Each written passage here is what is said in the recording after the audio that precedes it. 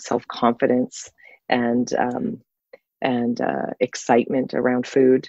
And then I also like the complexities of just trying to bring new things to life. Why can't a nonprofit work with a school board to pull off a social enterprise that allows business learning opportunities for youth, and helps support the teachers in different ways at that school. I love and likewise with our Lunch Lab program, incredibly innovative. There is a conversation brewing across Canada right now about the fact that Canada is the only G7 country that does not have a nationally supported universal school meal program, which is astounding. And so we have done a lot of work here provincially with the BC chapter for the Coalition for Healthy School Food, around and working with our partners. So I love the complexity that brings, and working on bringing having these higher order aspirations that then you can involve the 5-year-olds on the farm in understanding also what it means to how great it is to just like pick up a kohlrabi and eat it right from the garden. Do any stories come to mind? Any experiences that you can share? Yeah, I think there's so many.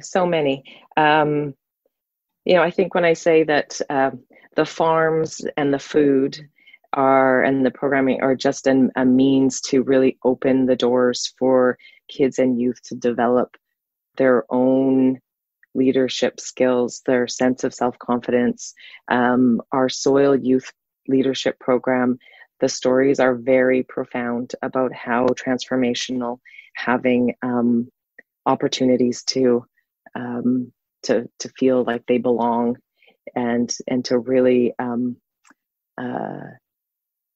to have a place, a métier where they can dig in and feel confident.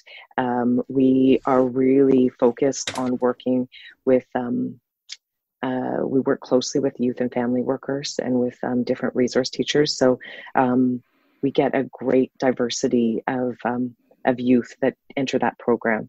And these are youth that don't necessarily have access to the regular type of programming, and we bring them together in these beautiful cohorts where they truly feel a sense of supported community belonging. So sorry, that's it. No, your smile gives you away. Yeah. It's work that you're passionate about and you enjoy. Do you think that COVID-19 will change the way we consider our food choices? We've been talking about that quite a bit on our team. It's fascinating to see what this pandemic has really, illuminated in some of our systems and our food systems with, with just little things like all the cheese and butter that are available when restaurants are closed. It's kind of, I think it's making everyone kind of pause a little bit and think about a bit more deeply about where our food comes from and our supplies chains.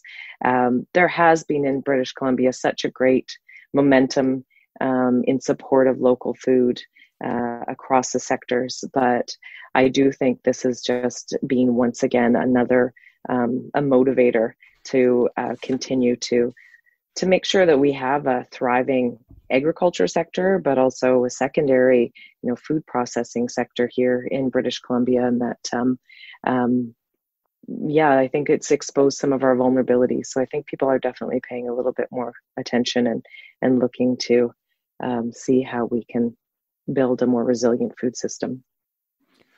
I probably have two questions, and I'll put them together.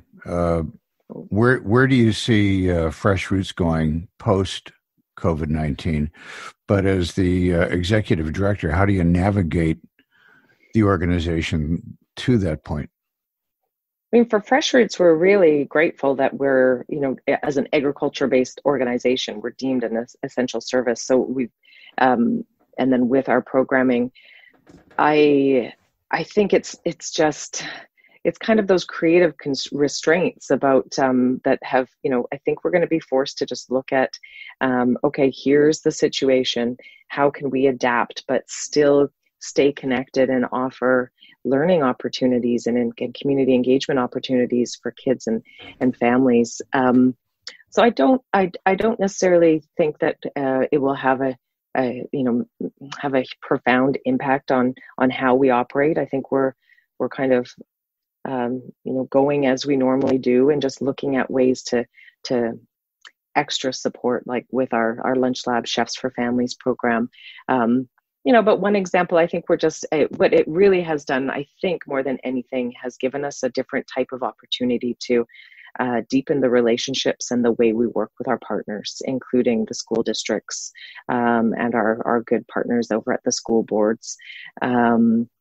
And community partners like the Italian Cultural Center. So I'm curious to see what comes out of just, when you've gone and worked a bit more deeply and closely together with partners, it changes, it shifts the opportunities and the possibilities. So I'm excited about that. I think we've all learned to work together under really hard circumstances and are doing a great job. So I'm excited to see what those sort of deepening of community relationships amongst organizations and partners will have. There's an old saying that adversity brings out the best and worst in people. It sounds like you're seeing the best.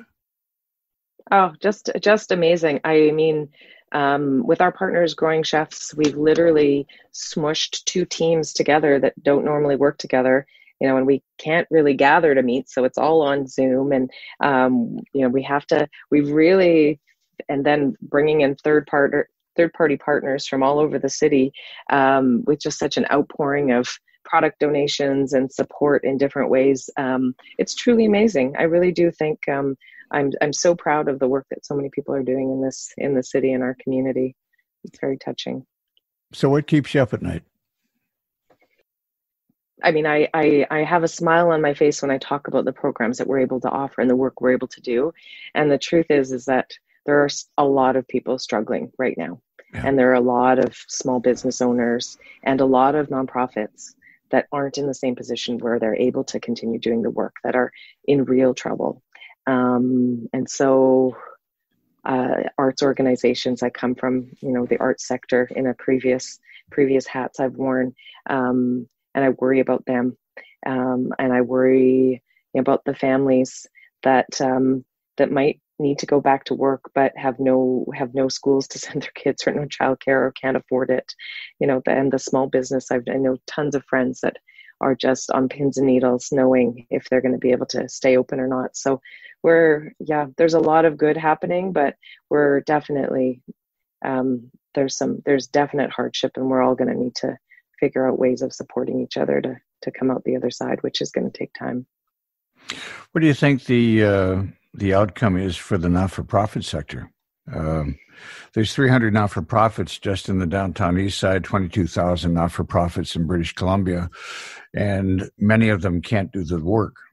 They haven't been able to morph or transition to do the work that they normally do for their communities. So what happens? I think that's one of my pet peeves has always been just being in the nonprofit sector in very different arenas. There's such unique sectors within the nonprofit sector, and I think they either I think what happens next will need to be done taking into consideration very different unique circumstances of the different types of organizations and service organizations. Where I think there is an interesting opportunity is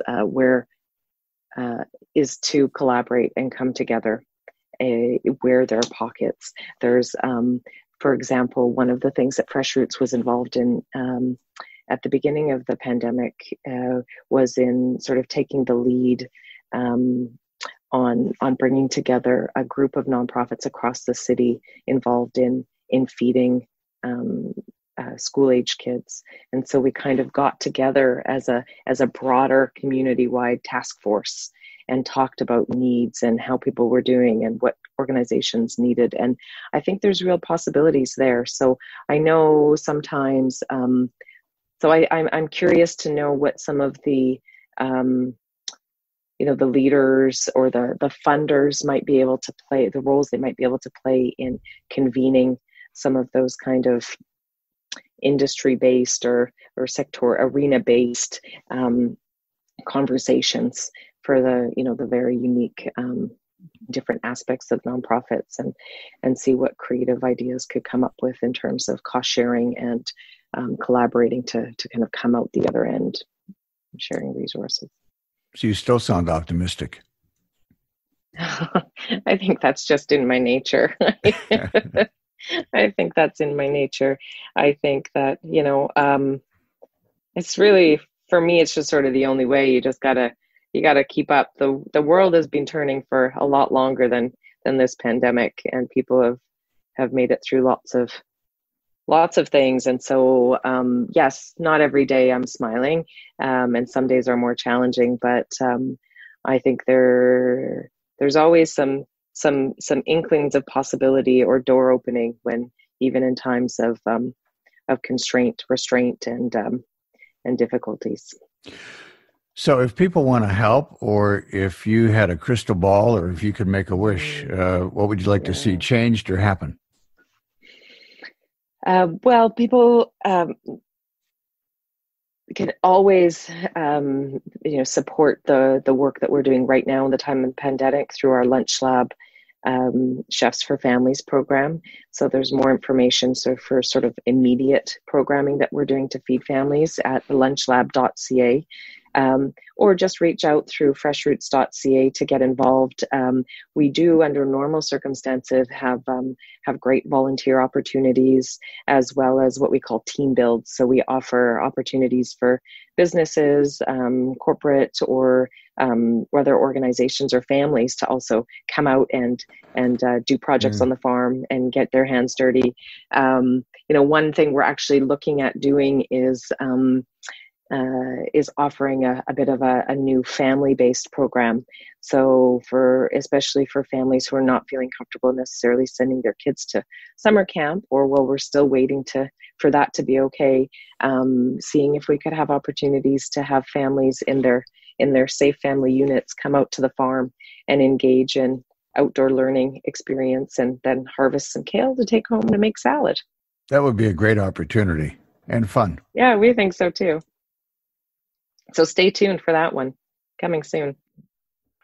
So what haven't we talked about that we should? Well, I could give you a few of the numbers of just sort of our stats of what our impact is sort of annually, if that's of interest. It is. I'm curious. Okay. Yeah.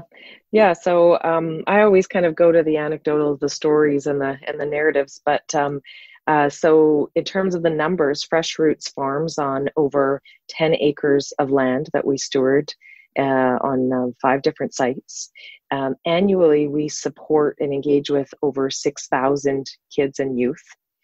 We grow over 15,000 pounds of produce every year. And we serve close to 18,000 nutritious meals through our different programs. Wow. Yeah. That's amazing. Yeah, it is amazing when you see the numbers. It's really exciting. We've got such a great team. That has to feel really good. Yes, it does. I think as all the excitement over people buying seeds and starting gardens at this time is really says a lot about just the value of and what you can personally get out of just seeing a carrot grow from seed and pulling it out. There's so much satisfaction. There's so much connection with it makes everyone slow down and really pay attention to your own. I'm not sure. It's just such a beautiful way of staying connected with the greater ecosystem and the things that are larger than us. I think is really grounding. And with each other. Exactly. I really want to thank you for taking time to talk with us. Again, if people want to find out more, freshroots.ca. Yes, thank you so much. Correct. Yeah, freshroots.ca. And don't hesitate to reach out. We're definitely open to all sorts of conversations, partnerships, and opportunities that people might have ideas for. We've been speaking with Alexa Pitoulis from the Freshroots Urban Farm Society, To catch up with Alexa or find out more, just go to